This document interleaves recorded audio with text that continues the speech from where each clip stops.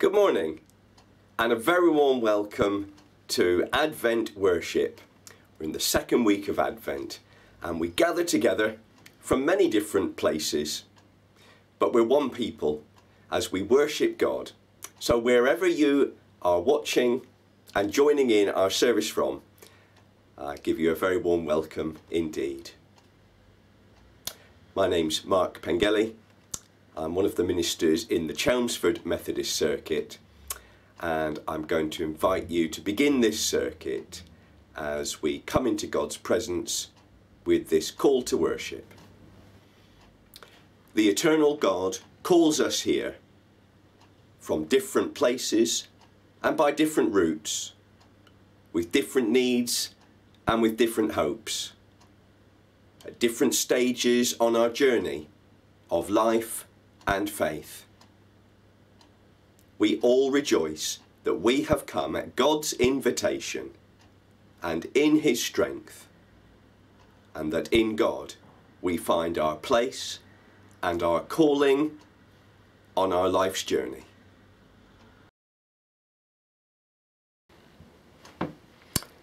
In this, our second week in Advent, we light our second Advent candle. And I'm pleased to take you now to Trinity Methodist, where young members of our church family there are lighting the candles. Each week the excitement builds, and hope you enjoy the excitement of lighting the candles as much as our young people do. After we've seen the lighting of our second candle, we're going to hear the song, and you can join in singing, Like a Candle Flame.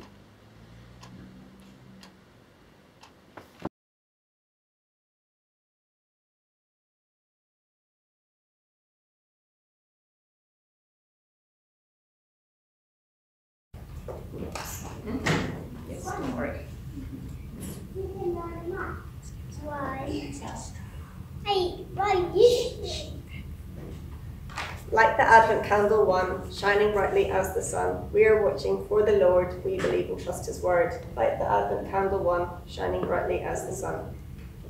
Like the Advent candle two, John the Baptist brought good news, told us all He's on his way.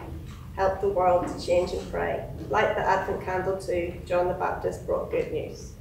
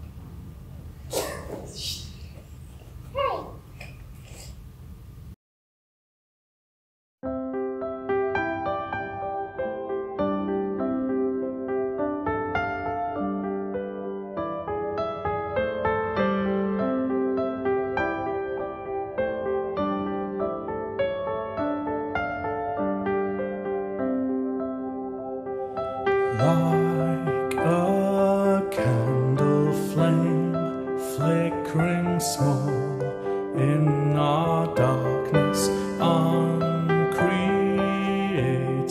light shines through infant eyes. God is with us, alleluia. God is with us, alleluia. Come to save us, alleluia.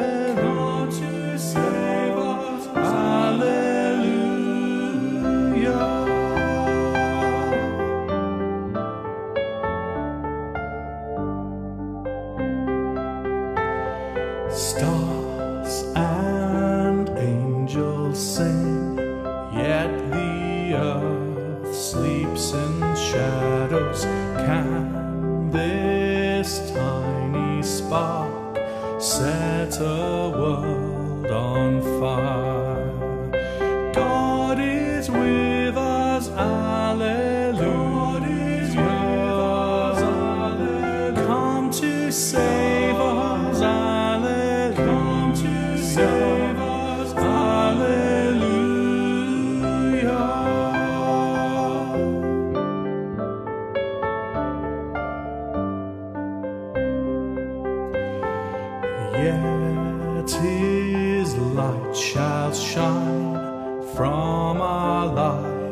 Spirit blazing as we touch the flame of His holy fire.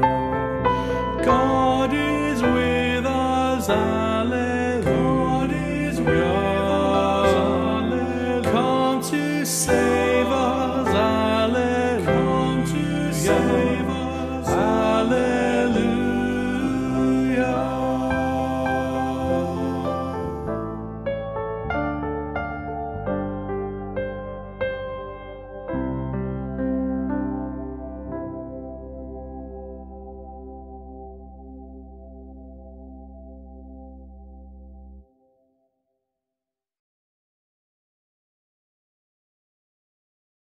Thanks very much to all those who've worked hard to make the videos of our lighting of the candle. We look forward to the exciting episode next week. Turning to our Bible readings now, we're going to hear from Isaiah and then from the beginning of Mark's Gospel, read by Sheridan and then Gillian. And our readings this week have a common phrase that resounds in them. A voice crying in the wilderness. And Isaiah the prophet very much felt like that at times as he spoke God's word, as I'm sure did John the Baptist, who is the focus of our gospel reading.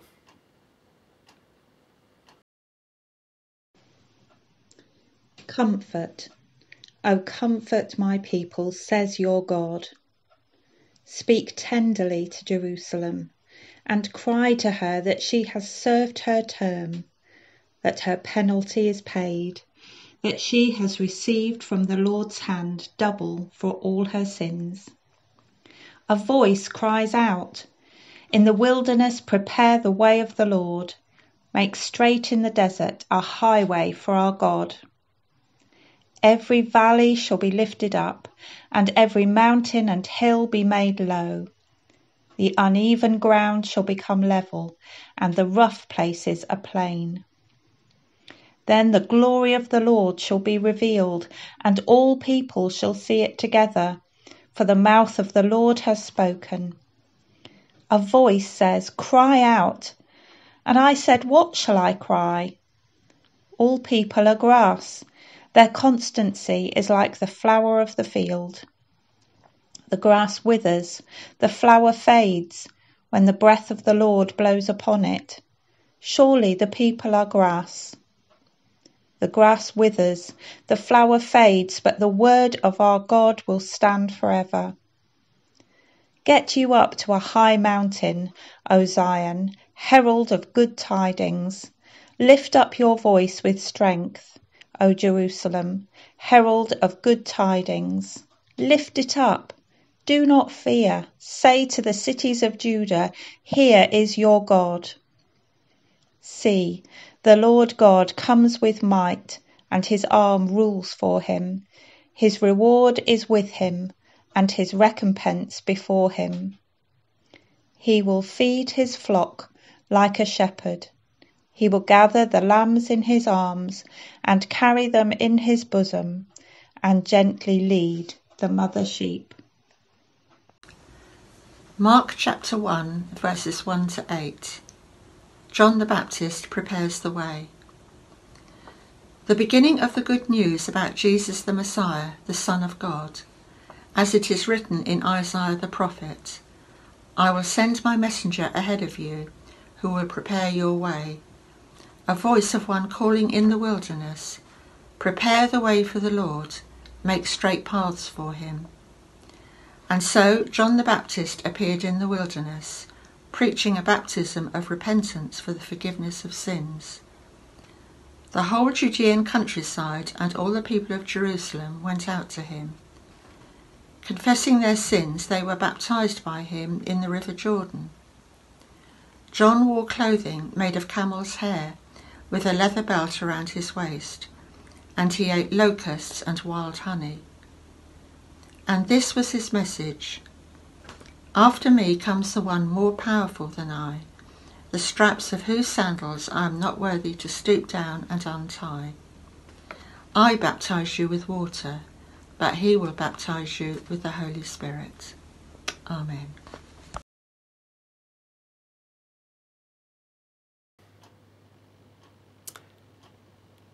Thank you to our readers. See, I'm sending my messenger ahead of you, who will prepare the way. The voice of one crying in the wilderness. Voice of one crying in the wilderness were the words of that jumped out at me as I read them this Advent. A voice that cries out is one that needs to be heard. The baby cries. Babies cry out to be heard. Their needs to be met. Hungry, cold, wet, they must get your attention. The town crier cries out, "Oh yay! Oh yay!" The town crier needs your attention. Listen to what's being said. As I've reflected on those words, I'm mindful that there are voices crying out all the time. Perhaps as we're mindful of many voices crying out, the question for us this Advent is, which one gets our attention? Which voices crying out are we listening to? Which ones do we hear? People cry out in many ways, of course. They're not happy. Sometimes they cry out for you to notice. They need your attention. Do you hear them? People cry out in many ways. They have good news they want to share. They will cry out for you to notice, perhaps on a social media post, or by the smile they reveal, or rather the crinkle of the eyes behind the mask these days. They cry out, they need your attention. Do you notice them? Do you hear them? People cry out in different ways. Isaiah was a voice crying out, a voice in the wilderness, a voice that needed the attention of those who had been desperate for some good news. People in exile, away from their home. People desperate for good news. Does that sound familiar? This week, as we've heard news of vaccines soon to be released. Chapter 40 of Isaiah brings a fresh part of this prophecy, where after years of exile, there's imminent hope of return to the land the people called home, the land the people longed for, and as well as that hope of a new relationship, a restored relationship with God.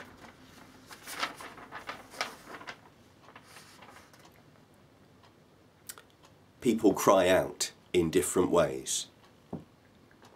John the Baptist was another voice who needed to be heard. He wanted people's attention, so he dressed strange. He ate weird food. He also, like Isaiah, addressed the need of the people to have their relationships, one with the other and with God, restored.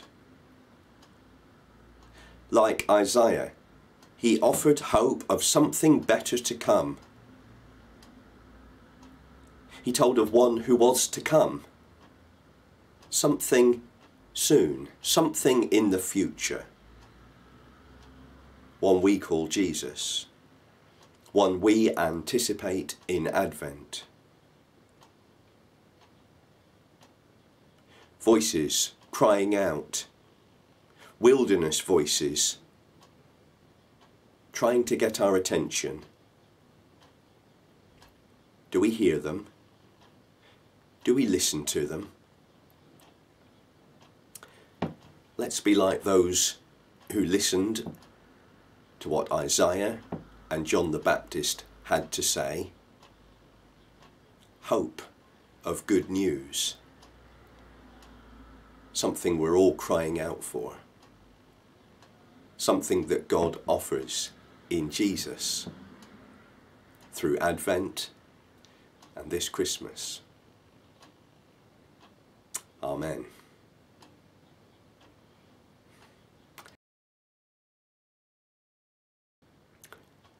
Ramona is going to lead us in our prayers of intercession now, and after that another chance for us all to enjoy music and singing together.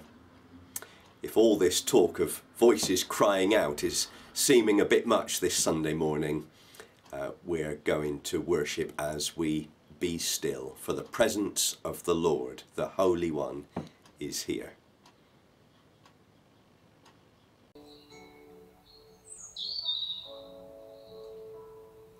Loving God, we bring our prayers to you. Here in this moment, in this time and space,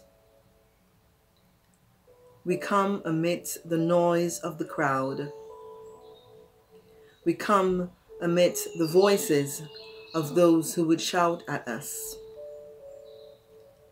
We come with the voices of those gone before us who have declared your message of good news.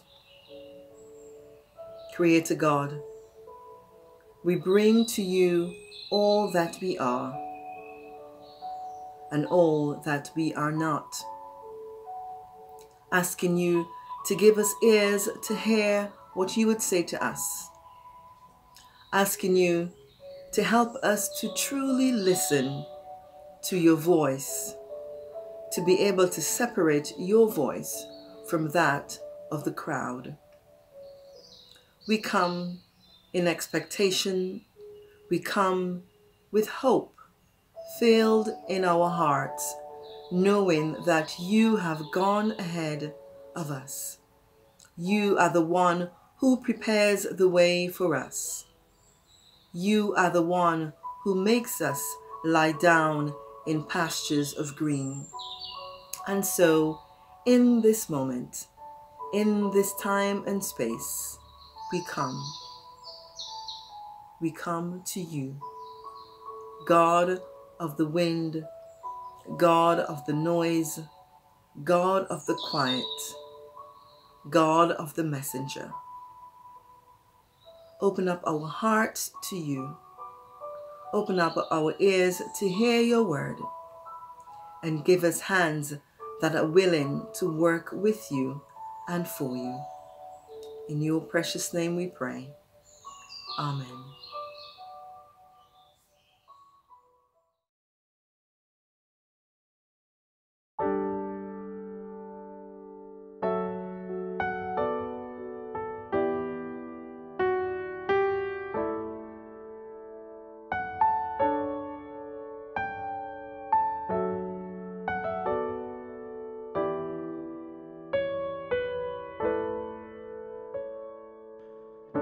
Be still for the presence of the Lord, the Holy One is here. Come bow before him now with reverence and fear. In him no sin is found. We stand on holy ground. Be still for the presence of the Lord, the Holy One is here.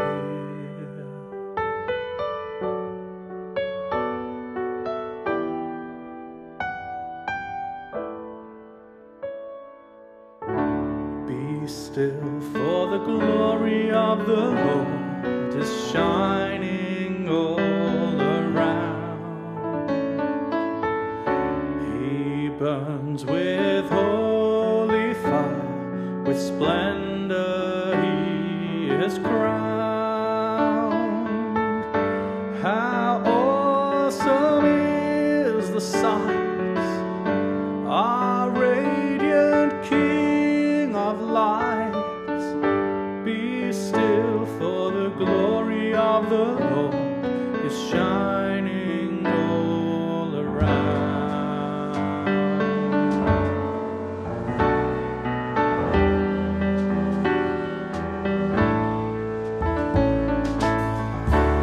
Be still, for the power of the Lord is moving in this place. He comes to cleanse and heal, to minister his grace. No work too hard for him. In faith receive from him. Be still, for the power of the Lord is moving in this place.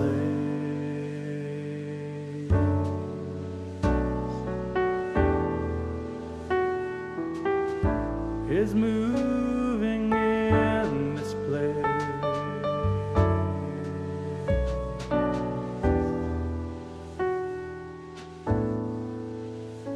Be still.